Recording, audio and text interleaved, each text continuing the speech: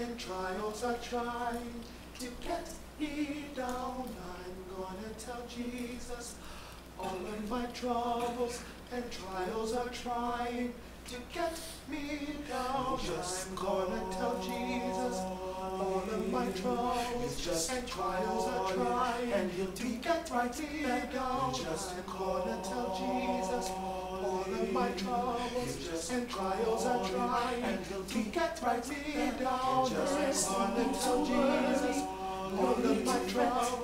Jesus is always there to be found. There's no need to worry, no need to fret. Jesus is always there to be found. There's no need to worry, no need to fret. Jesus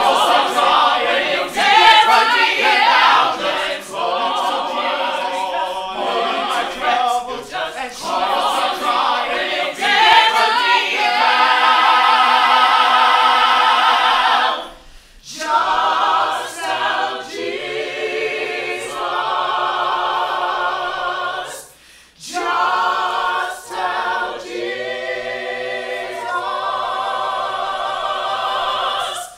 Just tell Jesus.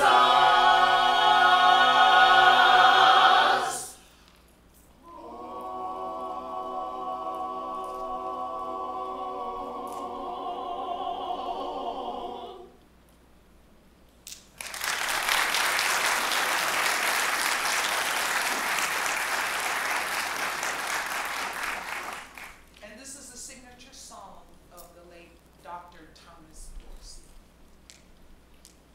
Precious Lord,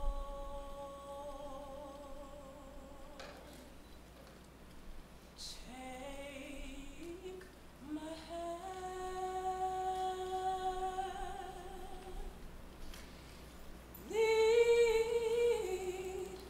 lead me on,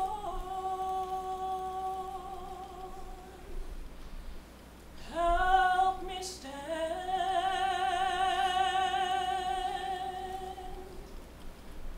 I am tired. I am weak. I am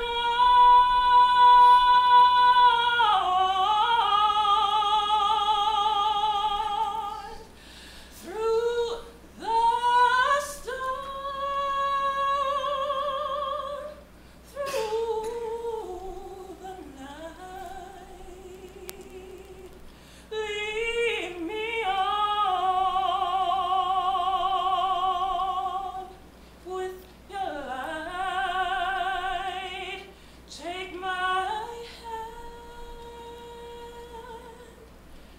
precious Lord, and lead me on.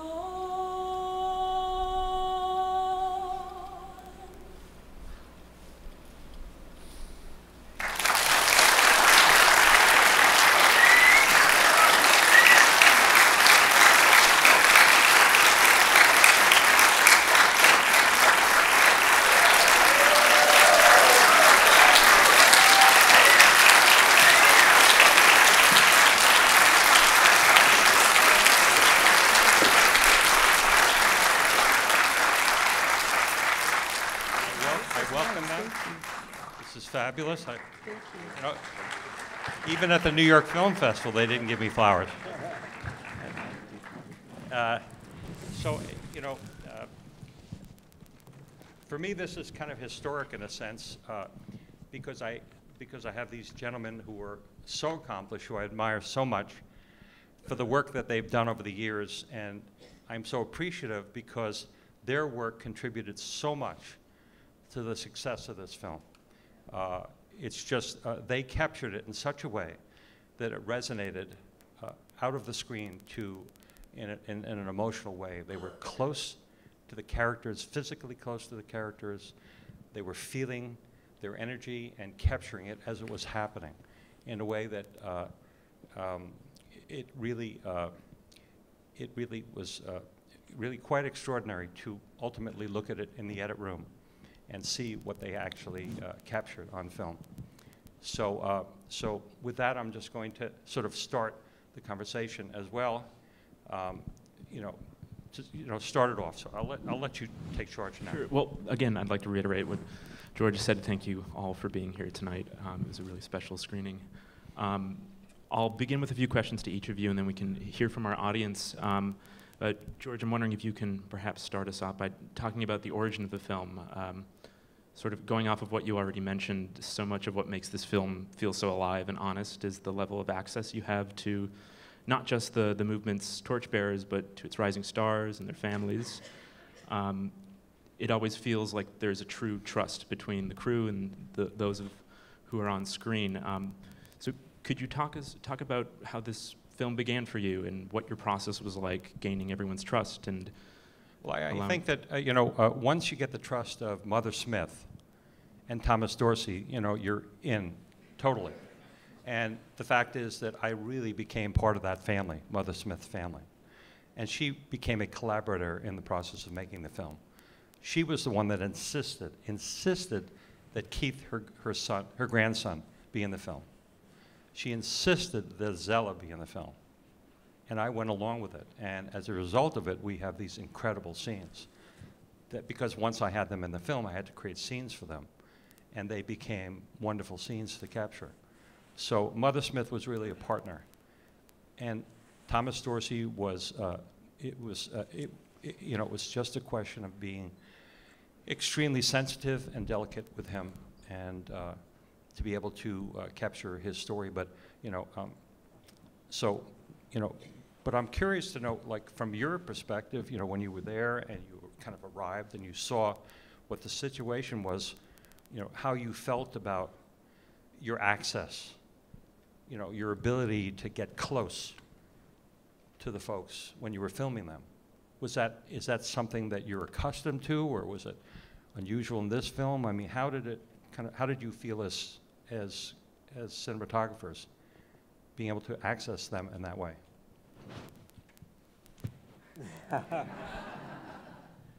Well, you had created the trust with the people, and they trusted us. And my earliest memories as a child, if I was going to tell this story, was my parents had a maid, and I used to go to church with her church. And I felt so comfortable in that when you offered me the film to collaborate with Don, and I just felt so comfortable in that situation, because that was my earliest memories of being in Black Baptist Church in New Jersey. So it's just, well, you all say it's about trust, but this kind of filmmaking, especially cinema verite, it wasn't set up. George does incredible research with the people, so he knows the stories he's looking for, but he puts them in the situation to let it happen. And so he has to trust us. We have to trust that the performances are there. I think Don and I both came out of kind of the Maisel school of cinematography, of being there in the moment. And that's what this film represents, the moment. And these people were so in the moment and in their belief that there wasn't any question about our proximity to them. My heart is pounding so hard right now from the experience of seeing it again. And I remember Mother Smith's comment that these people were not doing it for show, but out of belief. And I really feel that, I don't know about Ed, but I think a lot of us, as much as we respect and love each other, we're very competitive too. And yet when I look at this, I see no competition at all. I see it not in the performers. I see their almost ecstatic joy when they watch the others perform, and I felt it when looking at Ed's work and when looking at my work, and we both were really in the zone, I think, and it almost seems like something magic, and for a pretty unreligious person, I feel like the terms I would use would be pretty spiritual. And I think that George did do. I think George is not in the tradition of the Maisels as Ed and I were. He did a lot of work and planning and set up scenes, but allowed us the freedom to work within them. And I think the results are extraordinary, and I think they kind of defy, for me, complete explanation. But it's a complete work, editing, directing, preconception, amazing. Sound was extraordinary. I mean, everything about it to me was, yeah. Well, I made sure that since I wanted all the characters to be captured as part of the tapestry of the film, that I told Don that I want cutaways of the Barrett sisters, the O'Neill twins, Zella, and Mother Smith, that I needed those. I didn't want general cutaways of the audience. I needed to constantly be integrating them into the story because they were the central characters. It didn't mean anything to cut away to anybody else. Those were the storytellers. It was a tribute to Mother Smith. You wanted to see her reaction to those people singing to her. So there was an emotional connection that was happening there that was set up for you to capture. And that, for me, was an essential element. And it's amazing that you did it with 3 cameras. And you really, I mean, when I look at it, I almost can't believe that 3 cameras captured that. And we had so many problems. We had lights blowing out, and we had problems with 1 camera, and we had so many problems that I thought it was a total disaster. You know, but it was just quite extraordinary that ultimately what you really did end up capturing. And then there's, you know, these incredible moments. You know, Eddie's one of those cinematographers that, and probably the only one I've ever worked with, who wanted to wear headsets. He wanted to hear everything that was happening. And I think that I understood it because he was part of the storytelling. He wanted to know what they were saying because he wanted to know where to point the camera. And that was really important for me. So when he is capturing something, he's capturing it from the point of view of, you know, taking this position to narratively tell that story of that scene. And they both did enter into scenes that were preconceived, set up in a sense that they didn't have to find the story was there. All they had to do was capture it with their artistry expertise because it was going to happen in front of them. It was just because I made sure that that was going to happen, because that's my role as a director. I decided that my role as a director is when the cameras are rolling, that something worthy of being filmed is happening. Otherwise, what am I there to do? You know, I can't hire somebody to sort of find the story. That's my role, to find the story. And then I let them do their best work. And so, but it's also very important for me to understand the ultimate significance of the film, because I had no idea. I started when I was 27 years old. I had no idea really the significance of what I was doing, the meaning of what I was doing, the true meaning of all these folks, the meaning within the African American community, the church, all that stuff was totally intuitive.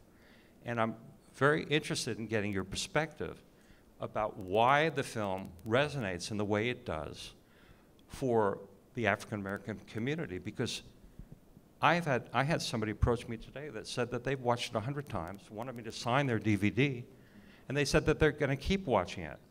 You know, you know, and I've heard this over and over and over, and I want to understand, because every time I watch it, I see something different. every time I hear somebody speak of it with expertise in different areas, whether it's religion, whether it's African American culture, whatever it is, I learn something that I didn't know because I don't have those insights. I didn't grow up in that. And I'd like to understand that a little bit. Well, let's start with the title. The title is Say Amen, Somebody. And so in a colloquial way, a preacher will throw out something, a scripture or part of a sermon, and there will be no sound in the room.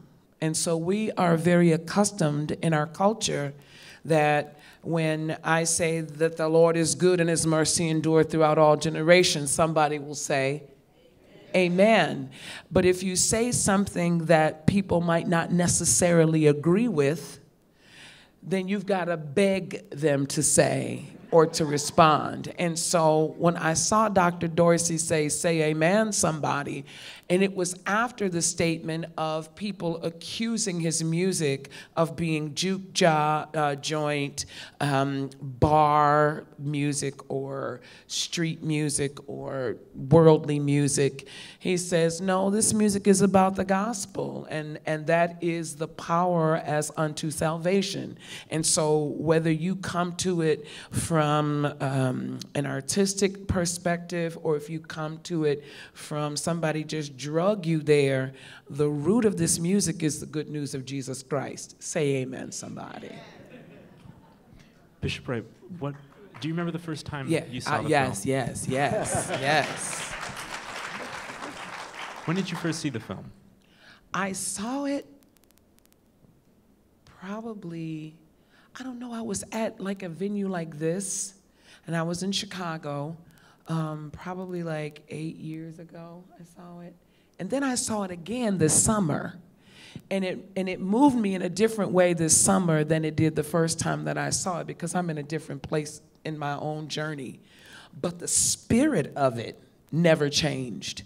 I still, when I saw it with church people back in Chicago, there were people in the audience that were shouting, and they were clapping their hands, and they were singing along, but the spirit of it is still there. So that lets me know, as a Pentecostal bishop, that the Holy Ghost is real. And you can see it, you can feel it, you can see people experiencing it. And it's something that you can't deny. Some of us likening it to the hair standing up on the back of our necks, or we got goosebumps, or our chest got tight. That's a power. That's power. That's power. Well, I really... Don't leave me out here hanging. I really felt like I was a vehicle for them to tell their story. That I was not trying to impose anything on them whatsoever. I just wanted to tell their story, and I became a voice for them. Didn't want to impose anything. Ultimately, there's a purity to that, I think, in the end, because that became a principle of mine. So, and I remained true to it throughout the whole process. So I'm glad that it resonates in that way, because I think had I done something done something different, I think it would not have been received in the way it has been.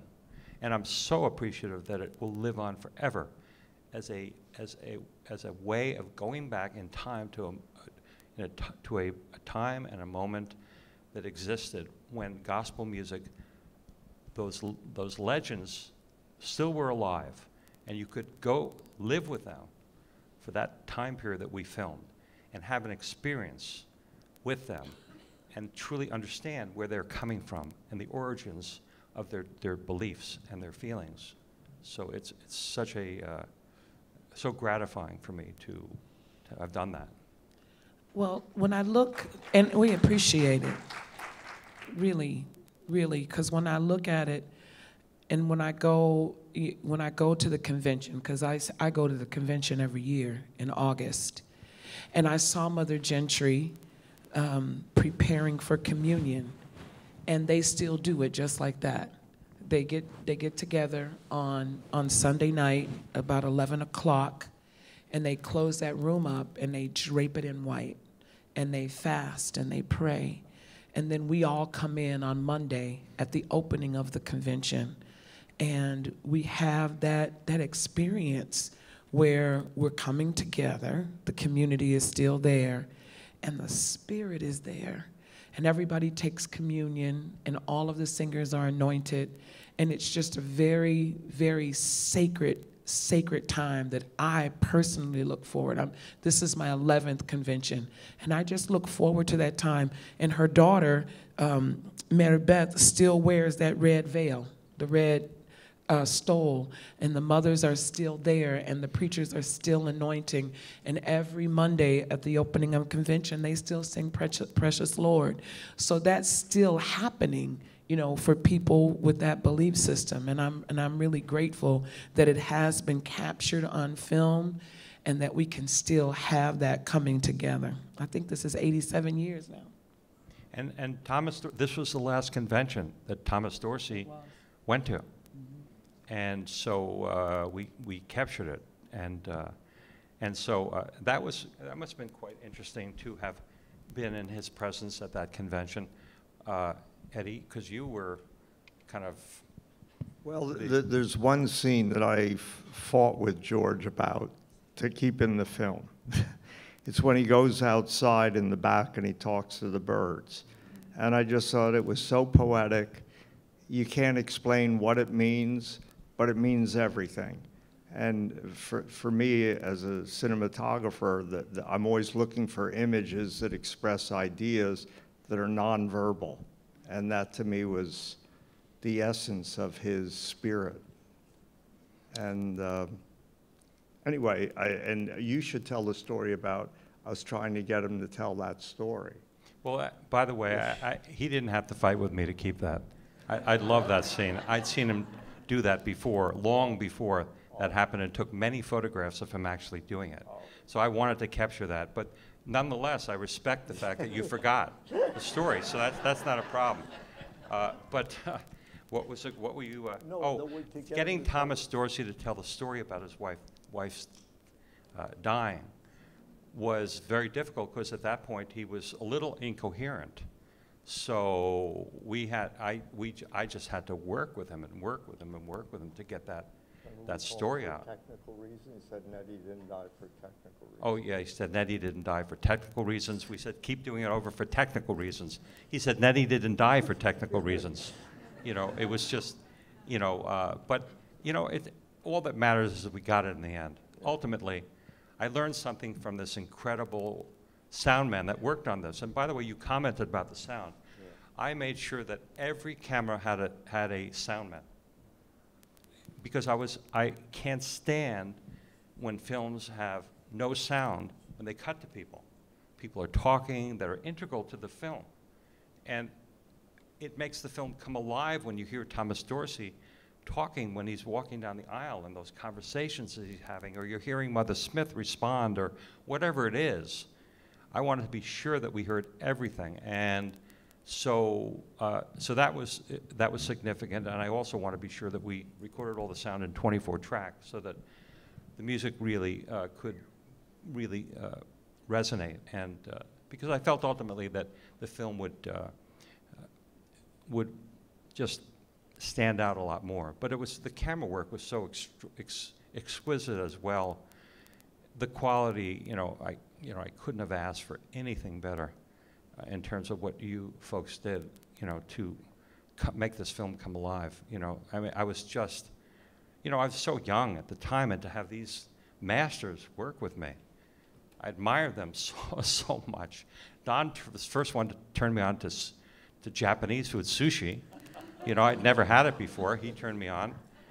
And Eddie, he just understood lighting, and he hung all those lanterns at the convention, and he had such a beautiful way of working, and it was also communicating together. It was just, there was an ease, I think, of working together.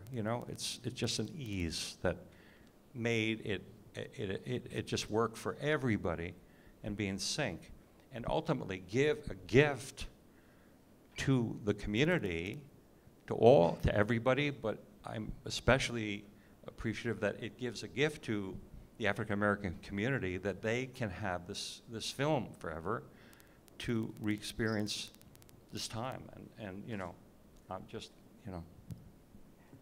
So, George, I'll ask another question, then we can open it up to the audience. But I am really curious to hear what your first meetings were like with Thomas Dorsey and Mother Smith. What types of conversations did you have? Well, it just so happens. Now, I had seen James Cleveland. I went to visit him, and for gospel music at the time, we're talking about the early '80s, '79. There were a lot of ways I could have made the film about anything. I didn't know what it was going to be about, so I went and spent time with James Cleveland. I spent time with Claude Jeter of the Swan Silvertones. I didn't know whether it was going to be about quartets, about choirs, I didn't know anything about gospel music, period.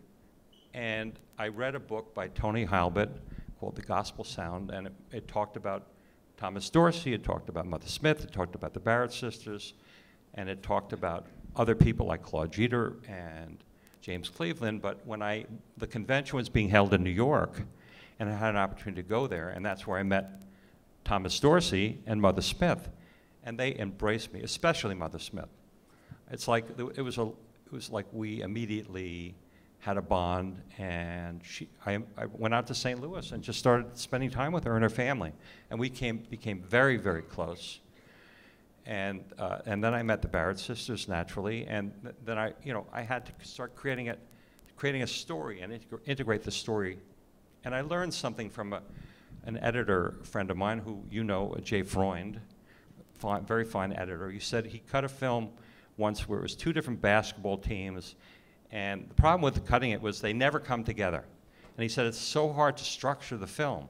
So I made sure that there was never going to be a point in any film that I ever made that the characters didn't come together.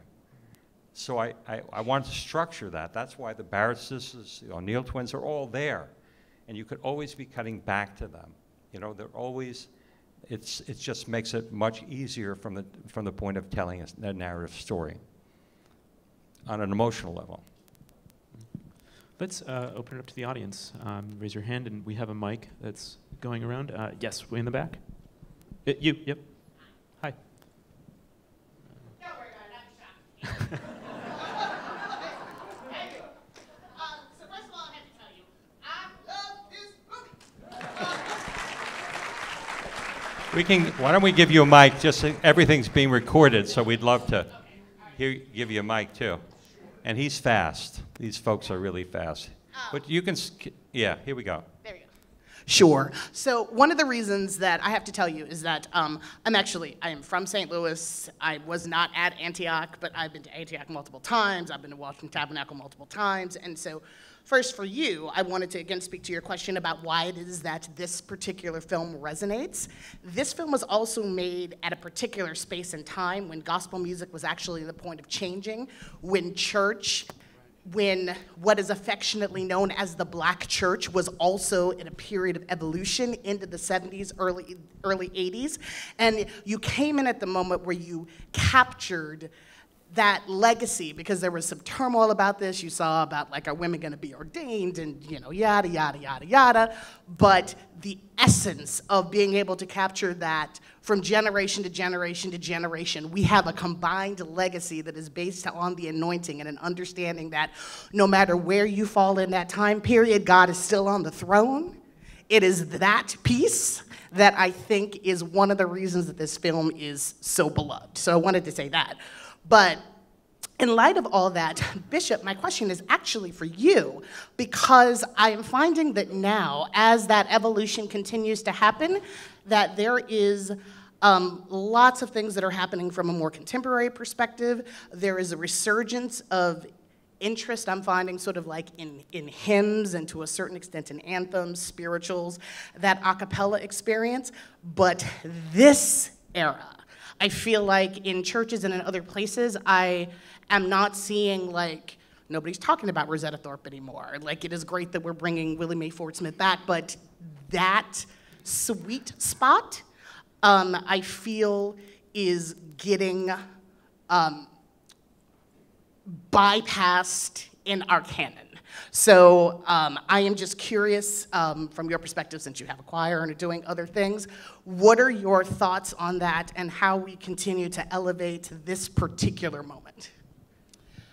Well, if you noticed, Thomas wrote his music. Dr. Dorsey wrote his music down.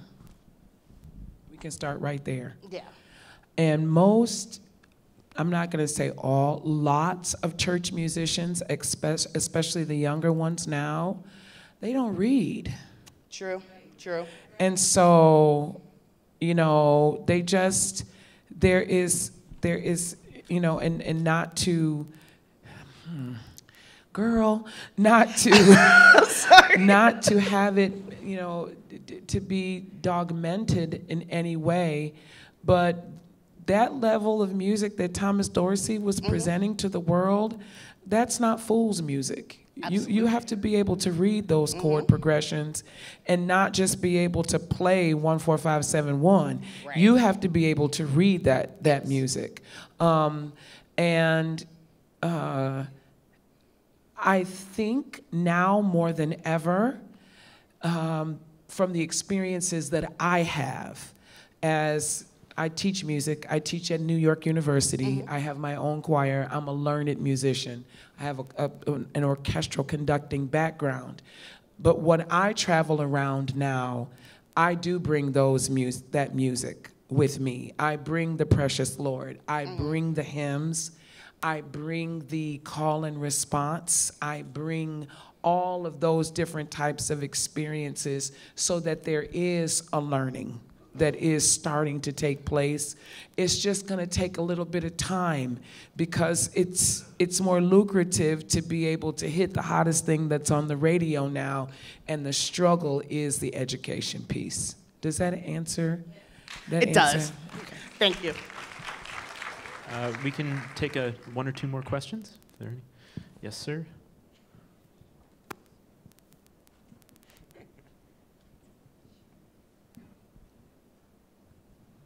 Thanks. The impression from the movie is that these two figures, Ms. Smith and Mr. Thornton, were really seminal in the gospel world of writing down and creating this kind of music. Were there other figures around the same time or even earlier that may have been even more seminal or more important, or how do you pick these two as the ones that you wanted in this movie in order to have this feeling that you're watching the beginning of something which is extraordinary? I wasn't focused on trying to, tell a story that, was about the, the seminal characters that came before or anything like that. I wasn't taking it really from kind of historical perspective in that regard, or I just wasn't thinking that way. I was really thinking about telling a film about characters who lived the music, and I chose these characters. I always choose characters because, number one, they have to be great characters and have a story to tell, and I kind of base it on that. And I felt that Mother Smith and Thomas Dorsey were extraordinary characters who had a great story to tell, but they also were important historical figures, and that the history could come out of their experience. And so I wasn't looking at those kind of questions, really. And I don't even know, if you asked me the history of gospel music and I had to comment about it, I wouldn't know. You would probably understand better than I. That's a good place to start. He's not called the father of gospel music because he lacks weight. It's not just so much about the music, but if you look at what he did, he put a map together that allows this music to permeate the entire world. you know, the National Convention of Gospel Chorus is built up of unions. There are unions and subdivisions of this convention all over the country. And so there's the Southeast Division, there's the Northeast Division. There's over 85 unions. So you take 85 unions and you spread them across the country. Not only was he the father of gospel music, but he put a model in place to make sure that this music lived on forever in small pockets all over the country. And so I think that's a great place to start. Sure, he had great contemporaries, but when you look at the story is who has been able to preserve it. And then James Cleveland came behind him in a similar model. So now you have chapters, you have unions and chapters of this music, you know, being sustained all over the world. So you're asking for me to give you some of my tricks? Yes. As a director? You know, I can talk about that scene specifically. And Eddie, you arrived, and I told you what the scene was going to be about, that Dolores was going to be making breakfast for her husband. We had already filmed the other scene. And I knew that this was an ongoing problem, but there was no way I could wait till the conversation came up. So I arrived, and they had already eaten breakfast. So I said, well, you're going to have to cook breakfast again. And so I whispered in Frank's ear.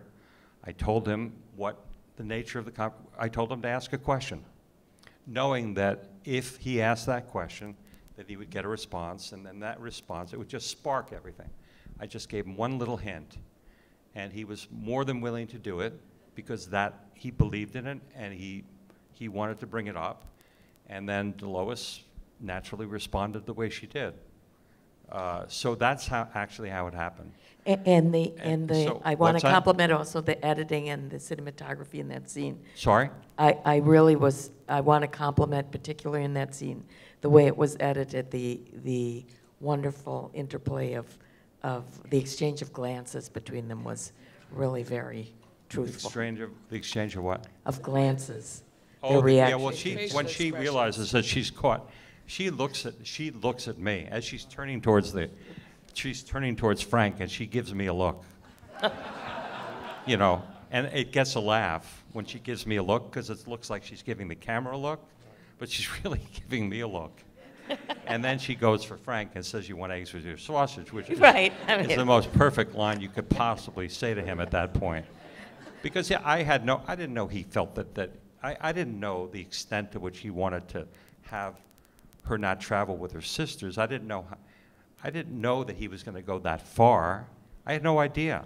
All I knew is, as a director, all I need to do is plant the seed that needs to be planted to make something happen in the scene.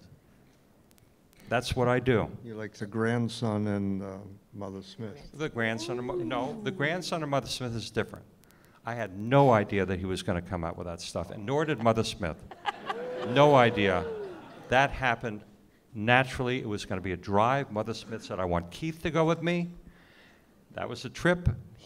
Keith chose to bring that up. I didn't know what was going to happen on that scene, but Eddie was positioned perfectly to capture that. In fact, I was sitting in the back there, and I could not believe what was happening. And Mother Smith couldn't believe it because she really, genuinely, and you can feel it when she says it, "I really didn't know you felt that way." Yeah.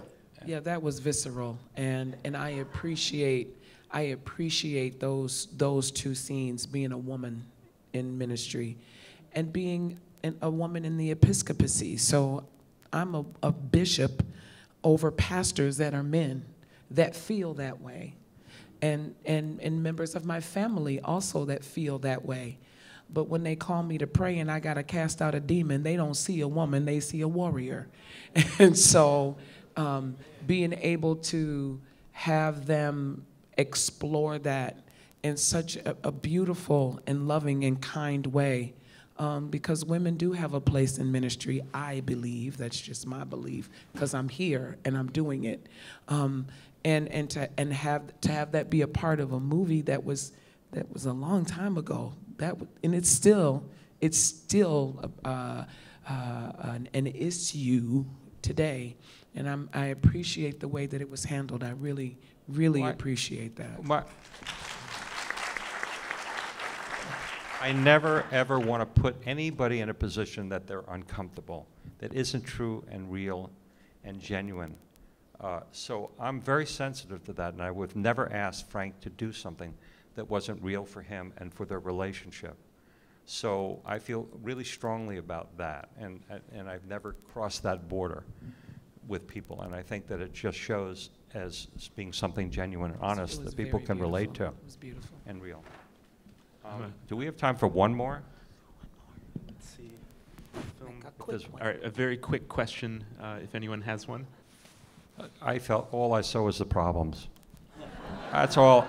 I wasn't into, geez, this is amazing. No, not at all. How about the Problems. cinematographers? Oh, were you okay. caught up in watching it and just, or were you so sterile with just trying to get the shot you weren't? No, totally caught up in it,